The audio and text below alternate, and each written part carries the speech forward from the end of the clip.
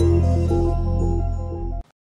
viewers, welcome to Tea Time on Plus TV Africa. How are you all doing? How was your Valentine's? Well, I think Michelle might ask you guys yesterday, but yes, we'll still be asking you guys because on my end, you know, I said I gave the men a scum vibe. I don't know what you did, but I saw a lot of breakups, I saw a lot of makeup, and I saw a lot of people getting happy. But, you know, at the end of the day, we just have to keep saying Happy Valentine's. How you doing today, man? And yes, you're tuned into the baddest entertainment analysis show that does it better than no other while sipping tea. We serve you with the hottest news, celebrities, breakdowns, and everything pertaining to lifestyle. If it's hot, of course, I will be discussing it. And of course, I've got Quincy Jones with me on this table today. What's going on, man? I like my drum rolls. It's a boy squad team. Yes, sir. Yeah, what's going on? Like, where are the ladies? Where did they disappear to? I should ask you, you are the class captain. I am the head boy. Wow. Yes, now. I see what I'm you did just there. the class captain. I see what you Come did on, there. you're the head boy, man. I'm great, my bro. Are you I'm really great. the head boy? Though? I'm great. No, no. The head boy. No, I see what you're trying to do. No, not really. Yeah. Anyways, how was your Valentine? What did you do? We didn't get to see you yesterday. No, the usual. Went to work, went back home, ate food. Oh, I ate spaghetti that I cooked. Yeah.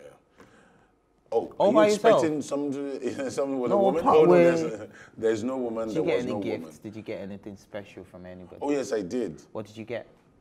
Alcohol.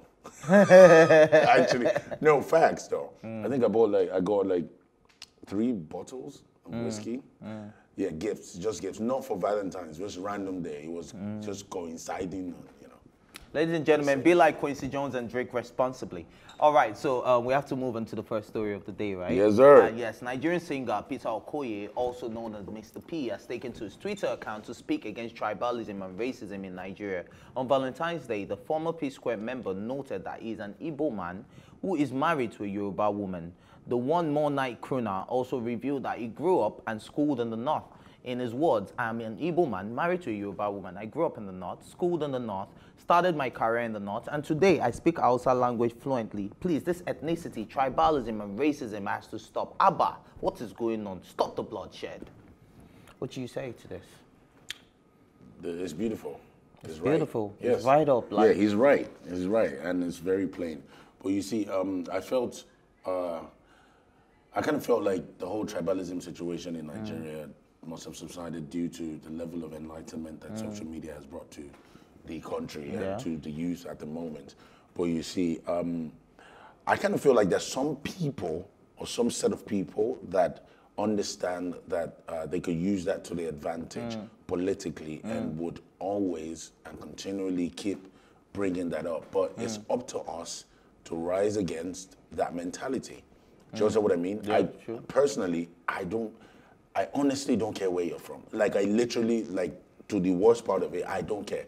What's your name? I know your name, and that's fine. Are you a good guy? Yes. Are you a bad person? Okay. But what about when it comes? No, it's easy for all of us to say this, but there's certain aspects that you just, you know, you have reservations about certain tribes, like when it comes Honestly, to doing business. No, if you want to be real with yourself, I know you have some reservations. No. Honestly, I am. Funny story is, so if you go to a marketplace, I am actually an extreme anti-tribalist. Do you understand what I mean? I really, it disgusts me. Let me put it in the plain terms. But the fact that you see somebody as he's from here. No. I want to only know that you're from here because, okay, I know so much about fish because I'm from a riverine area, or, you know, water. That's all I want to know. No, because, oh, I'm stingy, so that means I am from this clan, or I'm this way, that means I'm this clan. No. But do you think the tribalism, you know, it all sprung out of, you know, upbringing, where your parents, you know, keep you confined to your own tribe. You can only go to a certain place for Christmas. You can only go to your own hometown for Christmas. Imagine if we had stuff like, you know, when you go on road trips, you stop in the east, the west, the south, you know, you get to have a feel of different cultures. Then at the end of the day, you begin to know different people for who they are and understand their own culture. But our parents just kept us stuck to one place. So if, like, you see that if this person is not my person, I'm not from that person's side. But you see, what you're saying makes a lot of sense, right? And to a certain degree, I agree. You see what I did there? Yeah, but all in all, there's no way you are an enlightened person and you are tribalist. Possible, it's not. It doesn't. But we have a lot of enlightened people that are racist. Bro, I tell you this for free. The billionaires, the biggest and the richest people of course, that you feel are tribal. No, they are not, bro. Do you understand? They might use it as instruments to, you know, for their own whatever. I'm not saying anybody, but I'm telling you that they are not tribalists. You are a Yoruba man, he's an Hausa man, he's an Igbo man. All that is important is the bread at the center of the table, which is money. I've lived in different places in Nigeria, so I think I have that exposure of getting to know all the tribes. You understand? But I just feel like there's still a unity that I think the new generation parents have a lot of work to do in terms of tribalism. Because do they really? Because it's a continuous process. It is. It would keep. You're not seeing the fact that I'm talking about how tribalism is weaponized.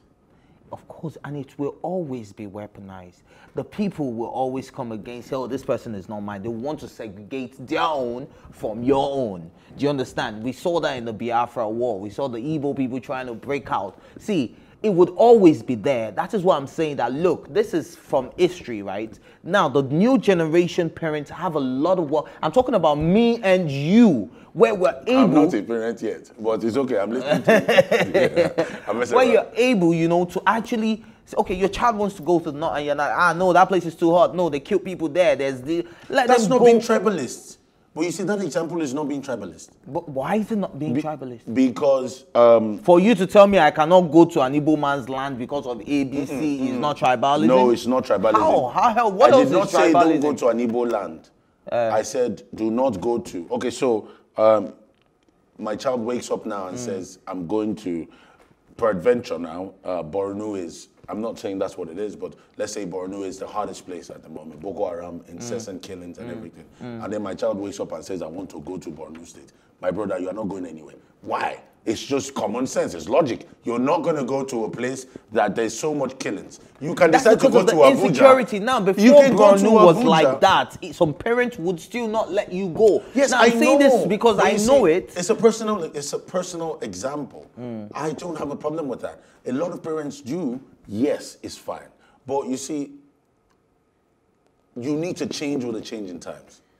And people are changing, either we like it or not.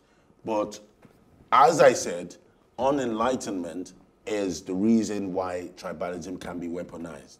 Because you are super enlightened. You know that when it comes to whatever it is, it's bigger than where you're from. It's where we're at. Do you understand what I mean? I get what you're saying. Oh, are you tribalist? I get everything. Are you tribalist? I'm not tribalist. Look, if you know me, I've lived in the north. I've also lived in the east. Yes, and currently here. You get me. So I lived everywhere. So I have a feel. I've lived in Ghana. Do you understand? And I lived in different places in Ghana as well. So I've met different tribes. So I'm not tribalist. I'm just saying that, look, it still boils down to the parents. Yes, the parents. It does to a large extent, but also I think it's more about narrative. Experience. I think it's experience, right? And we're very quick to attach experiences to places people are from, and not really just say that guy is just a bad person, right? So you do something bad to me now, I say, oh, all Yoruba people are bad. He does something bad to me now, I say, oh, all Igbo people are bad. That's just, it doesn't make any sense. Let's bring it back to the music scene. They say there's tribalism in the music scene. Like Lagos State is a Yoruba musician state. Like the people that are actually being fruitful. Have you heard that before, though? Yes, I've heard it from unenlightened people. Well, you can't say from unenlightened. I can remember, yes, what's his name now? Illblaze came out recently and said something about, you know, Igbo people and now they don't try to show support for each other. You understand? Like, I think that's different. That's within the commune. Yeah, that's within their commune. I understand. Now, I'm saying that a lot of people have also come out to say that, okay, what about Fino and all the people that don't try to help? It's not about just being enlightened. It's not just about your tribe. I think it has something to do with who you are as well. Where you're from. Are you ready to carry everyone along? Very good statement and very good question. Yes, I think I agree. In short, not even I agree 100%. It depends on the person, right? But you see, with which the is music why scene, it goes back to the parents. Does it really? I think it's about experience. It's about experience. Yes. So you think you can have all the experience in the world and you can have a different upbringing and you think your upbringing won't have a a part to play in all the experiences you've gathered over the years. So I'm not saying experience like in the vague term. I'm saying experience like literal experiences that people, happenings, actions, reactions, different situations that different human beings find themselves in. Shows what I mean? Yeah, that's what I think happens. And that's what I think really forms a notion of tribalism and whatnot and whatever, right? The parents have a lot to do with it, yes. But is it really what it is? Because I remember I'm not saying, I've once corrected a particular teacher from being tribalist, or being tribalistic, pardon me. Do you understand? He made a statement actually, you know, that was tribalistic. And I told him that was tribalistic and he was trying to defend himself.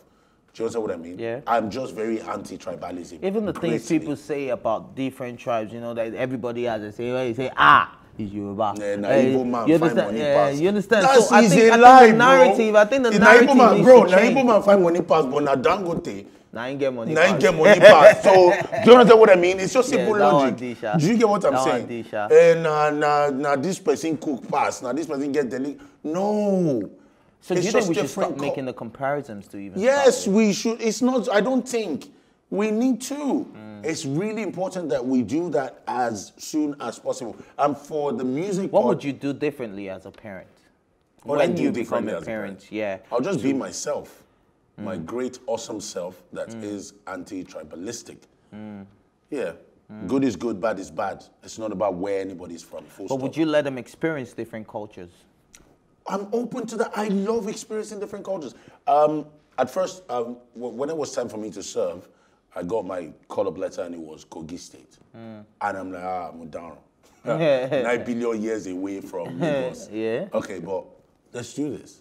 And I got there and I absolutely love it. It's what I fell in love with the tribe. All right, so let's play a quick game, right? What's your favorite food from another tribe? So I'm so anti-tribalistic that I do not know which food is from where.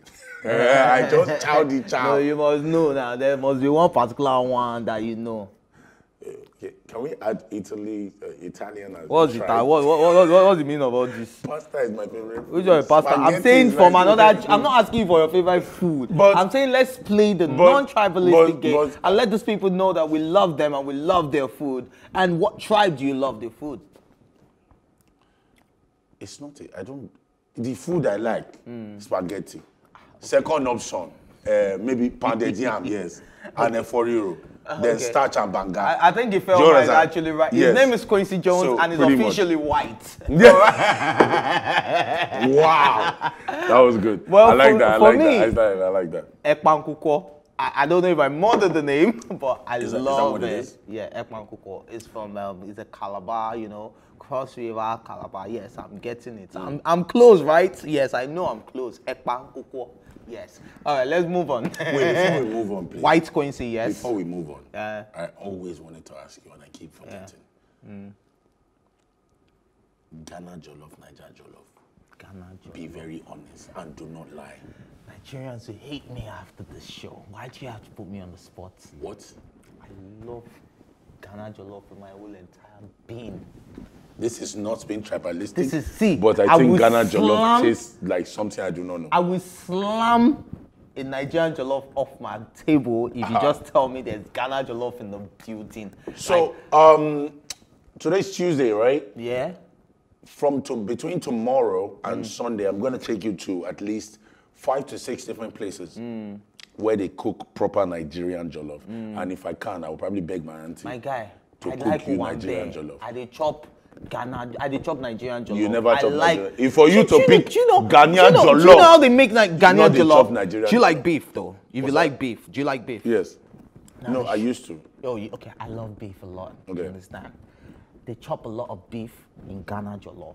My brother, you went to 5-star restaurant to eat. You say that's general Ghanaian jollof. Excuse me. My brother, I've eaten Ghanaian jollof and there was no beef inside aside from the one I bought. That was 100 naira on top. Do I look broke?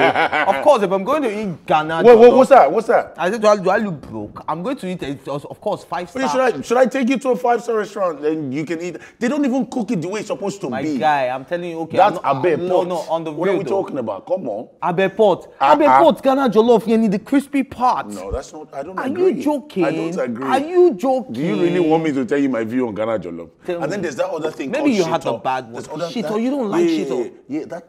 What about you know that soup. You know that we've left Nigeria. You know that soup. You know that soup where they put on top ewa going, right? You know that soup. Yes, that black. Yes. Imagine it does not now have taste and now has plenty pepper. That's exactly what that thing tasted like to me. I'm not even joking. What part of Ghana did you go to? I did not go to Ghana. I ate everything here in Nigeria. Now you cannot have the right one. Yes, guy. I lived in Ghana. Can you hear? At least me. See, can I be an authority on this one? Because yes, You're more enlightened about the situation, being the fact that you lived in Ghana. But I'm just saying. But you see, the people that cooked all these things that I tried in different places are all Ghanaians as well. You know. They are Ghanaians. Yeah. They don't have the right ingredient. The breeze where they blow. They don't have the right ingredient. Yeah, the breeze. The breeze. They follow Ghana water. Ghana. Wait till you they talk, guy. Let's just move on. Don't shame. Okay. Don't shame. Anyways, unity. In unity we stand. We think no tribalism. We are totally in support 100%. of what Peter Okoye said. You know, regardless of where you're from, love the next man like he's your very own. Yep. And moving on, a judge has ruled that Pharrell Williams didn't commit perjury in his copyright infringement legal battle over his Robin Thicke collaboration Bloodlines. The two artists were sued by Marvin Gaye's heirs in 2015, claiming they copied the late singer's 1977 track, Got to Give It Up, for Bloodlines. Williams and Thicke denied the accusations, but they lost the case, and the Motown Legends estate's officials were initially awarded a massive $7.4 million, which is equivalent to £5.6 million reward, before it was later reduced to 5.3. I don't know what reduction that is. Well, 4 million. Williams opened up about the high-profile fight in an interview with GQ magazine published in 2019, in which he told Reverend producer Rick Rubin that when he finds a song he likes, he reverse engineers the feeling he gets from listening to that tune. I did that in Bloodlines and got myself in trouble, he admitted. And yes, you know how people are now. They said, perjury, this guy lied on the oath. He gave a false statement saying he didn't copy Bloodlines and all of that. And yes, you know, they try to increase the money again. I say this is Marvin Gaye estate, and they really need the money, don't they? Is that really what it is about? I think. Then what is it? I think it's more about, so unlike Nigeria, the music business over there in the United States, the structure is totally different. True. Yeah, the way everyone just lifts everyone's music and makes a banger out of it, and there's no recognition, no financial payment. Do you understand? It's wrong. But you see, in this situation, it's really funny because one, Pharrell actually said that he did, take something from Marvin Gaye to make Bloodlines. He did say that. He said he reversed engineered it. Yeah. But it's from which song? He still did, right? It's not, I don't have a problem with it, right? But you see, how the case ended is what I love.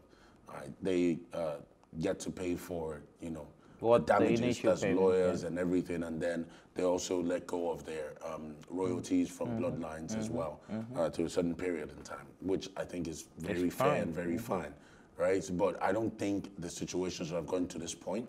I think Pharrell should have tried to douse the situation a lot earlier. He wouldn't have lost a lot because definitely one of his biggest songs ever. Not his biggest, but one of his biggest songs ever, alongside Robin Thicke. Yeah, but all in all, yeah. Not thief.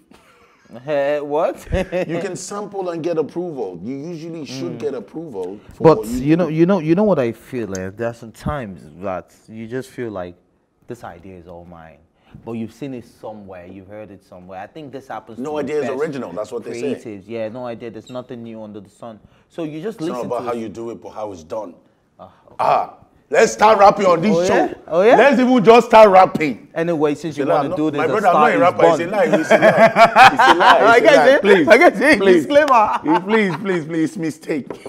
Anyway, so guy, who are you? I'm sorry. I just remember the song. The line just kept on going in my head from that song, and that's where the song actually ended. Are you still rapping right now? No, I didn't. Are you testing? We should do a freestyle battle. I know say you did rap before. So GH before, I get money before, no before party. My guy. No, I'm not. Please, I'm not Anyway, entering that. Yes, all right. thanks. So I think you know, this whole copyright thing is something that should be looked into, especially in Nigeria as well. I can remember the Tiwa Savage and what's his name now?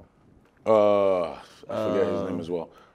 This young guy, something. What's his name? This young guy. Danny Young. Yes, That's Danny it. Young. Yeah, I remember the case, and then it was just a Yoruba proverb, and you know, he went at her. Bro, you see that situation was absolutely bogus. It didn't make any sense whatsoever. It didn't. Reason is that phrase is one of the most popular. used Nigerian What is it again, phrases in I've forgotten the phrase in Nigerian music, right? So it's like you claiming a particular proverb as your own. So anyone else who uses it, there's a problem. Do you understand what I mean? That Danny Young situation. I saw it the first time I saw it, I laughed, and then I really saw that he was actually trying to pursue the case, and I'm like, is this guy really serious? That was really funny, by the way. But I'm saying some people are beginning to, you know, overdo it, such as in that instance. Do you understand? But I think that is a part of our music business that we really need to structure. Yeah. Copyright. You just don't run off people's songs. Definitely. You know, you just don't do that. You know, it doesn't work like that. If you're going to, especially creative. just get approval. It's not that deep. It's not. Just get approval. Oh, so I'm gonna be taking. It even does you more good from a music business perspective when you actually when you do your whole reverse engineering. Try and feature that person whose person is still alive. Try and feature the person. No, but sometimes, right, you get a feeling from a song and you're like, oh, I want to make something hot bit like this, and then you just go out there, you go and put it together, and it's beginning to sound like somebody else's because you wanted to get a certain feeling. So you can't blame a creative. It might sound alike, which is what I like what the judge did when he said, look, it was properly. It was an ambiguous word, like you can derive several meanings from reverse engineering. So it is creating a feeling. It's not actually creating a sound. Do you understand? So in the process of creating a feeling and the sound begins to sound alike, then does it sound man? Anyways, we have to move on. Well, big shout out to Pharrell Williams, you know. Robert's marriage, the 64-year-old father of Nicki Minaj died Saturday after being struck in a hit-and-run incident in Mineola, New York on Friday night. TMZ first reported the news, which has been confirmed by the Nassau County Police Department. Maraj, who lived in Mineola, was struck while working around 6 p.m. East African time and taken to the hospital where he later passed away. The driver of the vehicle reportedly fled the scene without a meaningful description from witnesses. Minaj, who was born Onika Tanya Maraj, has yet to publicly address the death of our father. The singer has previously described Maraj as violent towards her mother, telling Rolling Stone in 2010, but none of that is important. A man is dead, and yes, our heart goes out to the Minaj family. I like how you ended it. Yeah. Yeah, none of that is important. Yeah. Honestly, the man is actually yeah, dead from the man is dead. Yeah, hit and run. Hit and run. If it was Nigeria, they would say the village people did not allow him hit the hit the fruit of labor. Sorry. I'm sorry, I'm messing with you. But the situation. But he didn't chop on to a certain degree. To a certain degree, yeah. But you know, Minaj will keep making money though. You know? Yeah, but on a very serious note, it really is messed up. I saw it, I felt really bad, and then I do not even want to put myself in the shoes of Nicki Minaj at the moment. Do you understand what I mean? No matter the situation, no matter however anyone decides to look or perceive another person, once the term death or death literally hits, it's different. It's different. Your mind automatically just cancels out the negatives, and you're left with just the positives. Do you understand what I mean? Yeah, it's left to the media to be picking out. Whatever it was, say it was he doing. was this, he was that. The same way they said I can't breathe guy says he was a crack addict and stuff like that. He was a porn star. He was plenty things. Yeah, but a man is dead, and I would say rest in peace and, you know, God grants them fortitude to, you know, get move over on this situation. Yes, and our heart really goes out to them. It just reminded me of a video I saw over the weekend where N6, the on-air personality, said he was at the zebra crossing. Yes. He stopped for a guy to cross, and the car next to him hit the guy. Yes. And people were parrying for him that, why did you stop? Like, he said something. It was funny because I laughed a lot. But I laughed the truth, as well, but when it's the he truth. said, it showed that a lot of people that see the zebra crossing, they probably think it's an advert for one of these soothing relief, you know, candies and stuff. You get me? So Nigeria is messed up. I'm not even going to hide my mouth to say that, right? On several occasions, that particular spot. So, especially when you're on like a freeway or a busy road. I'll tell you the worst. Go on. Yeah. So when you're on a busy road, there's usually the zebra crossing, right? And before that is where you have like a stop sign, right? Not even where the traffic light is. There's the stop sign, and then there's the zebra crossing, and then there's whatever demarcation for the freeway is. People would pass, go past the stop sign that has a stop mark that's really huge and has a line above it, and then they will go stay on the zebra crossing everywhere, especially this Lekki Expressway. Let me tell you the worst. When you even stop at the zebra crossing, that's zebra crossing a parking space. Wait, the person you are stopping for, that's it. Okay, I go now. Now that one they pain. Like, okay, I go make I cross. I'm not even joking. I've experienced this. I'm not even messing with you. I get it all the time. Slowed down. I once slowed down for a woman, and when she was trying to cross, I saw that the car in front of me did not allow. So I slowed down, and then I stopped. And then she was like, like, nah, me supposed. Like, what just happened just now? So I think we need to learn a lot about our road signs, you know all of the signs. Definitely. Because yes, a lot of hit and runs happen every day. I think it happens so much that we even stop reporting some in the news. You get, it's now like there are certain areas where in a day they have to record somebody being hit by a car because people don't want to use the pedestrian bridge. And I'm not saying that is what happened in America, but I'm talking about here in Nigeria. People still don't follow this. People want to cross the express. You see the government put that net, that demarcation to separate you, so they you don't. Bend it, they will bend it. They will break. Some people will carry pliers to move around in the street of Lagos, so that you can cut nets. So let's do better and let's save ourselves. The whole trauma of losing a loved one by following.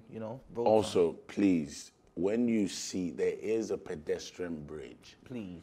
Do not pass the pedestrian bridge like he's there to greet you. Use the pedestrian bridge to go to the other side. Stay elevated. Do you understand what I mean? Wow. Use the pedestrian bridge. The pedestrian bridge is not there to say you are welcome to Lagos. No. It's to be used, right? A lot of people go past the pedestrian bridge and then want to start dragging road with motor. Yeah. Stay elevated, and when you are coming down, you can. I don't know what this is, but you are very terrible interpreter.